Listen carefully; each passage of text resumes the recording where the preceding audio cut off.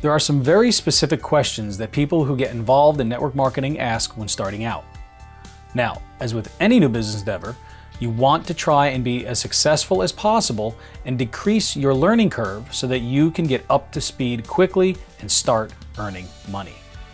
Among the questions people ask are, why are some people so successful in network marketing, or MLM, while others struggle day after day with limited success? Also, what do successful network marketers and direct sellers know about the network marketing industry that the average person doesn't? A successful network marketing professional has a $1 million mind. What makes a $1 million mind? Let's get started with our training and find out how to emulate their success. Tonight we're going to be doing a training on your $1 million mind. And mindset is something that's extremely important in our businesses. No matter what products we promote, no matter if you're doing traditional business or network marketing business, or selling products or selling services, in order to be successful, there's one thing that is a common denominator among many of the successful people out there, and that is how they think about themselves and about their business and about their opportunity. And it's a certain mindset we need to have if we want to emulate that success that we see by other people. And so what we're going to do is we're going to talk about that. What is it that separates the millionaires and the successful people from the rest of the population? We're going to find that almost all of them adhere to the same basic principles, and we can too if we want to emulate their success. So what are some of these things that millionaires do differently? So I'm going to jump right in. Here we go. And the biggest obstacle that we have in our business, and I'm sure every single person can attest to this, at one time or another you've maybe thought too much about something, or you focused on something that was not productive to you in your business and it held you back, or you were afraid to take a risk. So your mind can be your biggest obstacle in your success, and you have to literally program your mind for success. In our whole lives we've been programmed a certain way and never really been told how important it was to think a certain way if we wanted to achieve our goals. And it's something that really should be taught from the time children are very, very young, and I'm trying to instill it in mind even as young as 6, 7, 8, 9 years old. So the first thing we have to do is provide some very specific key elements that we have to work on, just have to be worked on all the time in order to develop the same mindset as those that are successful. And it really is not that anyone is smarter than anyone else, that someone is not luckier than anyone else, or anything like that. These people just know how to program their minds for success. Well, then of course that leads us to the question of how then do you program your mind? It starts with a crystal clear picture of your business, and it starts with a clear picture of where you want to be in your future, and you've got to bring that really into focus. You've got to know what you want. You've got to know how you're going to get there. Maybe not every step of the way, but you've got to at least know what the next step is to move you there. And out in the future, you've seen what it is that you want to do, accomplish, obtain, whatever. Maybe it seems very, very hard to get there. If your goal is to buy a new house, you don't see how that's possible because the house of your dreams maybe is $2 million. So immediately you think, well, it'll never happen. Well, that right there, your mind is now your biggest obstacle because why that don't even creep in there? You need to say, hey, the heck with that. Maybe I can. Maybe there's a way. If I work hard, do this, I need this much down. You start coming up with the different steps that it takes to achieve a goal, no matter how lofty or how small. Things have to happen in a logical progression and through setting up a plan and then following that plan, no matter what obstacles, as we say, get in your way. And that's all about the warrior mindset, which I've done a webinar on specifically on that. And that has to do with the fact that you've got to think like a warrior. A warrior, failure is not an option. Quitting is not an option. It's just not an option. You've got to go through whatever obstacles are in your way, and around them, through them, over them, under them. However, you need to get around those obstacles that are holding us back from whatever it is that we're trying to obtain or achieve. So that's the most important thing, is having that crystal clear focus and saying, okay, at this point in time, I'm going to be at this rank, I'm going to be earning this month, I'm going to have this many people in my downline, it's going to happen by this day.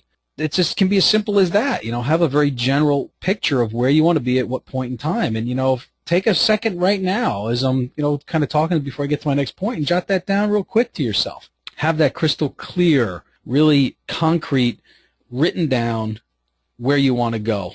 And there's some exercises for that. We're going to get to that a little later. Because basically, you know, hoping for something, wishing that something would happen, waiting for something to change, none of that is going to help us if we don't have those specifics. And we've got to know what everything's going to be like. We need to know what it's going to look like, feel like, taste like, see like, hear like, smell like, all of that. You know, if it's to be on the beach in your house, you know, taste the salt there, feel the heat hitting your face. You know, feel the waves hitting you as you're, you know, laying on your raft out there. So, you know, you involve all your senses. It's extremely important to do that and to slip into that state once or twice a day to really get yourself programmed for it and to direct your actions to that end result. You've got to declare those intended results that we want to achieve in the form of powerful statements called affirmations. I'm sure we've all heard this, you know, affirmations before. If you haven't, it's simply just a positive statement that's made in the present as if it's already occurred, and it's done with emotion, and it's done very, you know, much to the point where you involve as many senses and your emotions as much as you can to really feel these things before they happen. And lo and behold, given enough time and, you know, given the right set of circumstances and given the right actions, these things will come into be reality. And it's an incredible thing to see happen. And when it starts to happen, even on a small scale, you can then become much more confident in its ability to work for loftier goals. You know, if you see it works for small things, you know, how am I going to, you know, just take care of, you know, this today, and it gets taken care of? Well, you know, there's one small little proof that, you know, things can happen if we put our mind to it. And that's really all it takes. We're creatures of habit, right? We do things over and over again without even thinking about it. So we've got to break the cycle when it's a bad habit that's slowing us down or causing us not to move in the direction we need to move in or we want to move in. Remember, desire and just wishing and wanting something is not enough.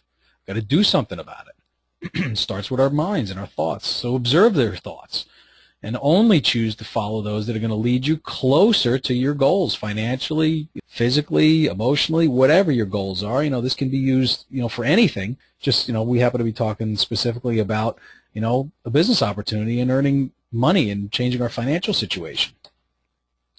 So every time you're presented with a question, you simply ask yourself a question. Will this action or will this take me closer to or further away from my goals? Which is it going to do?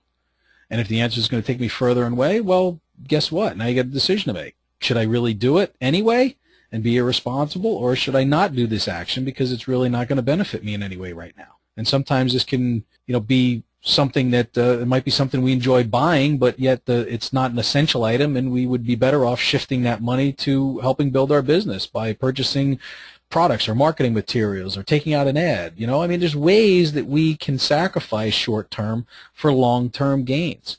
You know, and you need to ask yourself, am I willing to work really hard for the next, you know, I'm not saying forever, but, you know, work really hard for the next, say, 3 to 5 years and do, you know, what has to be done in order to take off the rest of my life? And that's really what it comes down to, is if you build your business strong enough, then you can take off and let it run itself after a period of time and just periodically kind of maintain things. And that's the ideal in a lot of businesses. You know, it's the whole concept behind residual income and royalty income for everyone from those who make movies and do all kinds of merchandising and licensing deals and who write songs. I mean, these are all people that do the work once, lay it down, create something, and then get paid for it over and over again. Now, some principles of money. Obviously, the basic money principle is that, you know, money is extremely important in the areas in which it works, but it's really unimportant in areas that it does not work. I mean, money is very important for certain things, yet the areas in which it doesn't work, it's completely useless. So it's important, but not for everything, right? Money can't buy me love, as the saying goes, as the song goes.